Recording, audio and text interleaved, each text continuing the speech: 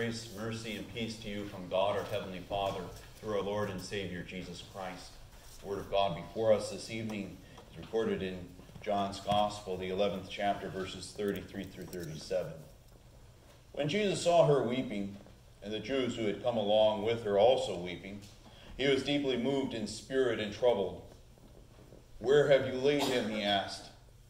"Come and see, Lord," they replied. Jesus wept. Then the Jews said, "See how he loved him." But some of them said, "Could not he who opened the eyes of the blind man have kept this man from dying?" This is the word of our God. Dearest redeemed in Christ our Lord,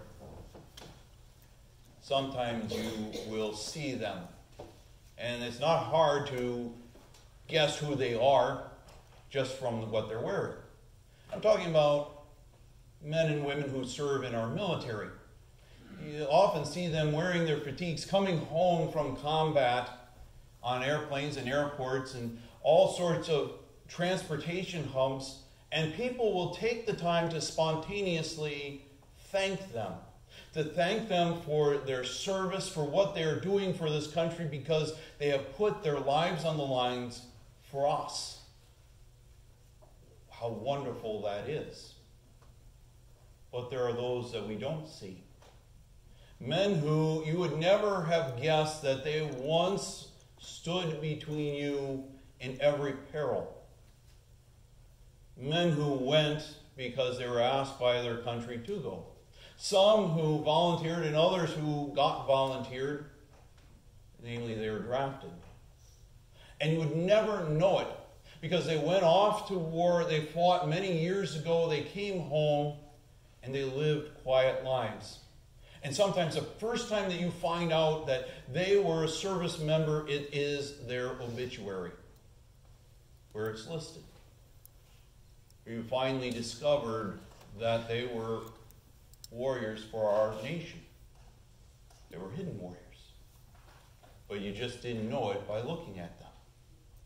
The same holds true for our Lord and Savior, Jesus Christ. He is a hidden warrior. You would not know that he is God's warrior sent for you. Just to look at him, he seems to be in utter total disguise because he wears a human body that looks very much like our own. But don't be mistaken. Don't be mistaken, because that hides the truth. That there is a warrior beneath that surface. An unmistakable warrior. God's hidden warrior. And that's what we look at this evening as we continue our theme that the Son of God goes forth to war. We look at God's hidden warrior this evening, our Lord Jesus Christ. That Jesus is hidden makes him kind of unremarkable. I mean that you don't really get that who he really is from the surface. That's what makes him unremarkable. He had a body like ours.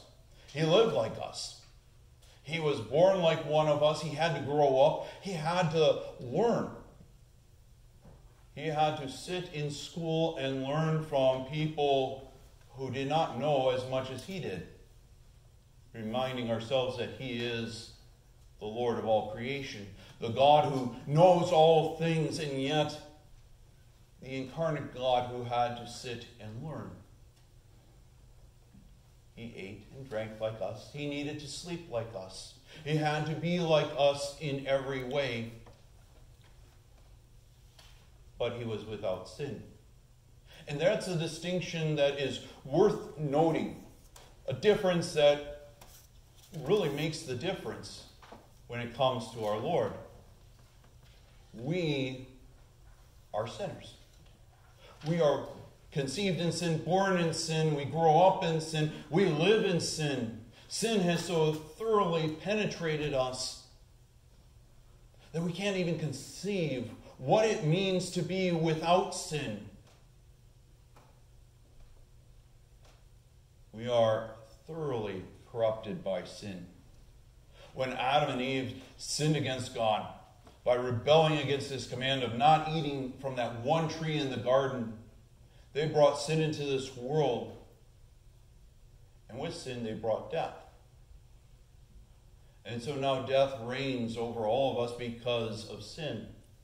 And because sin so permeates us, we'll look at death and we think of death as just a natural part of our lives, when nothing could be further from the truth.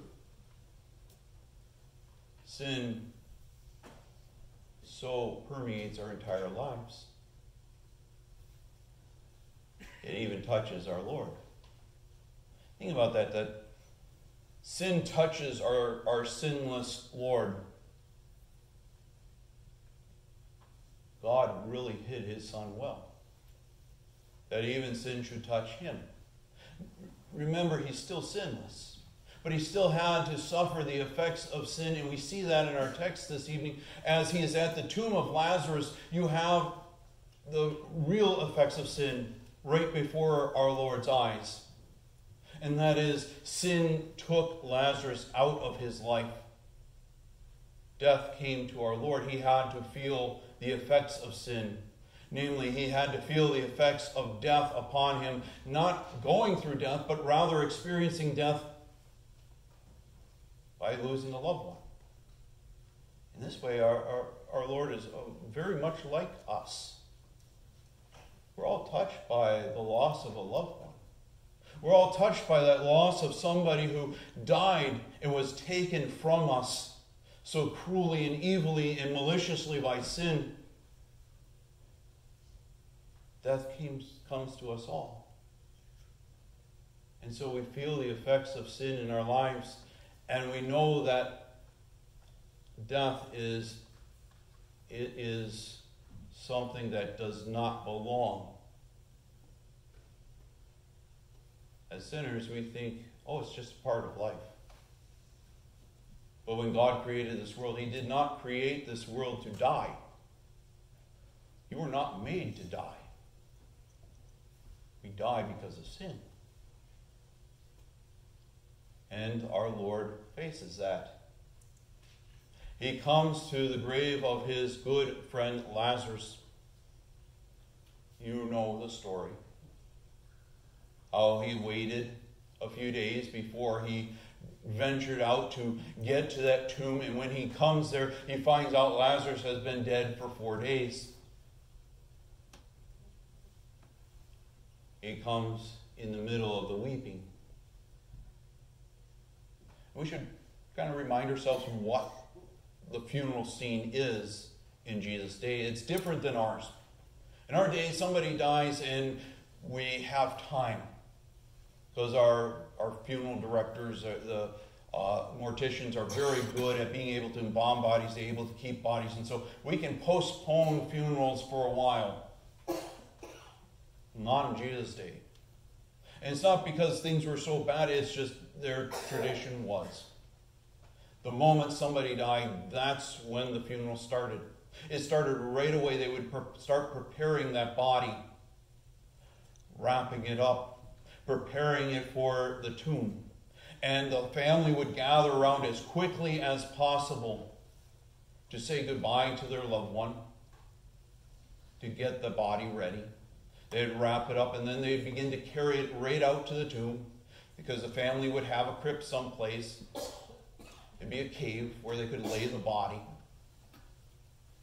And they would lay the body in there and roll the stone in front of it and let nature take its course. And so for about a week after they had done this, they would mourn. And it was a time where the community would come together to express their sympathies towards the family, telling them how sorry they were that they had lost their loved ones. And the family would receive them at their home, and they would receive them at the tomb. And so the funeral would this week-long funeral would take place.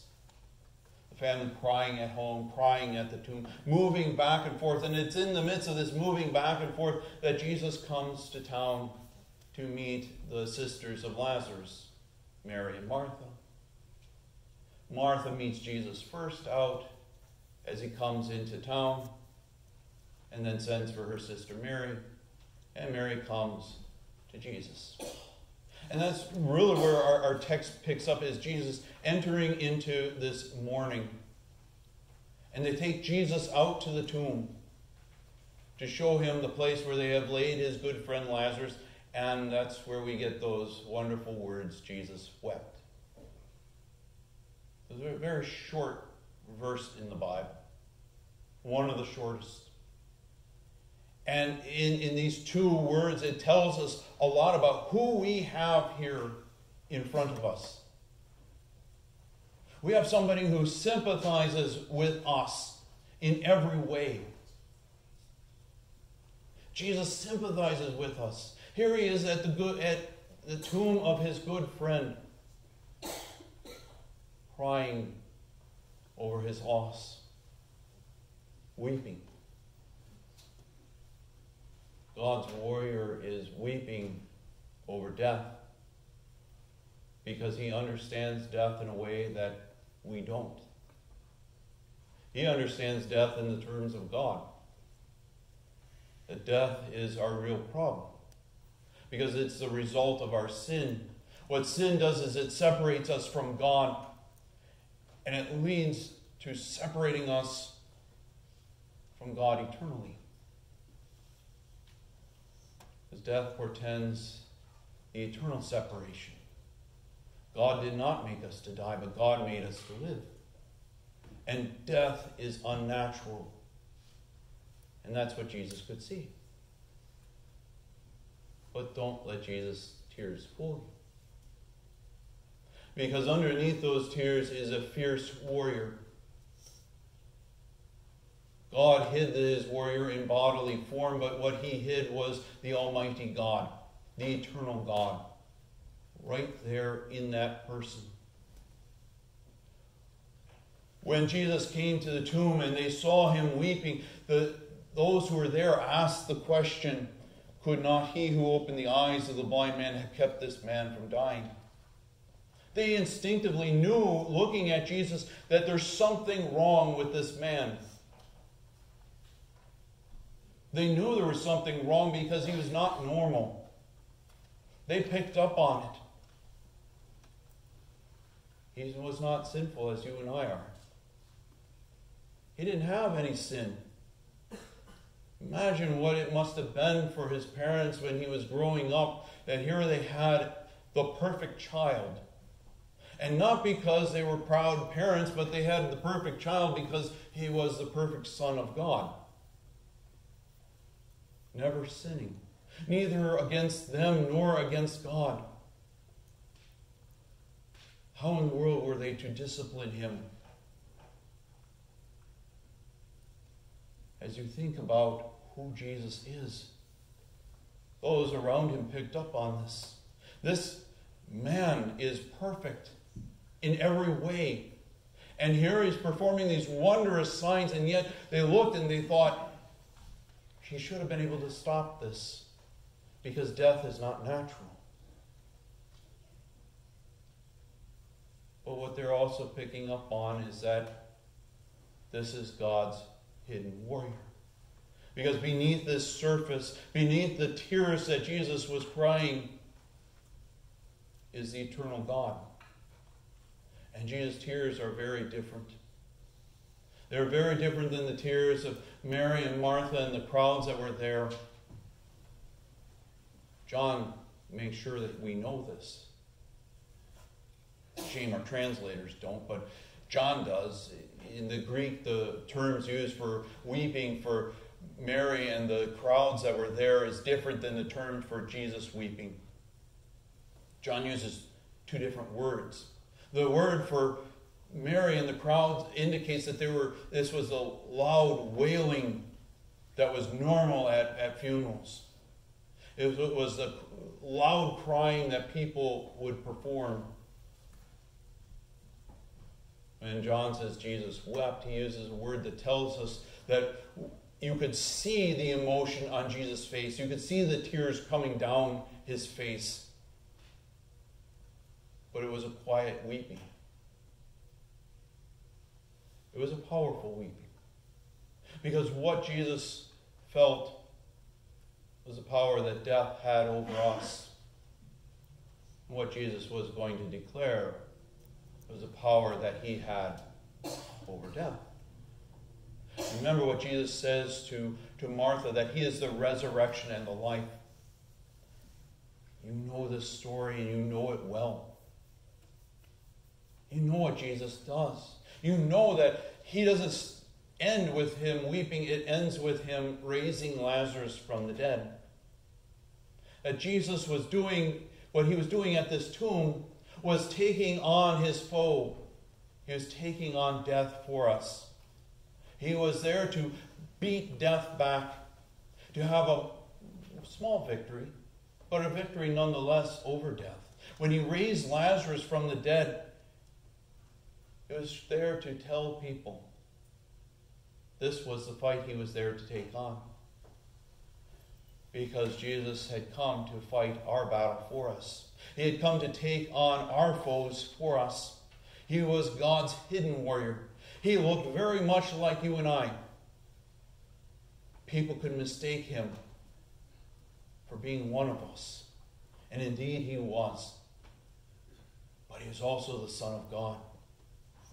He was the Son of God incarnate in bodily form, here to take on sin, death, and the devil for us, to climb the hill of Calvary, to take on our sins at the cross, to beat back the devil, and to enter his own grave, but not to stay there.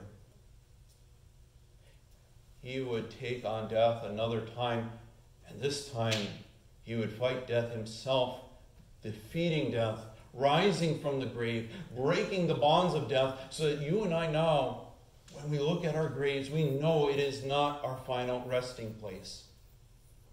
It's temporary. Because Jesus' victory over death is our victory. What God has done for us in Christ is beaten back death for us, so that now God's order is restored. And you and I know we have the promise that the tomb is not our final place. We have the hope of the resurrection. That we too will hear Jesus' words calling us from our own graves, from our own tombs, that we should rise forth to live with him forever. And that's the wonderful news of God's hidden warrior. We won't stay. Not in the grave. We will stay with him. And no longer will he be hidden, but God will reveal him for all the world to see, to be his wondrous warrior, the victor on Calvary, the victor for eternity. May God's hidden warrior go with you and give you hope and the power that he has over sin, death, and the devil, now and forevermore. Amen. Please stand.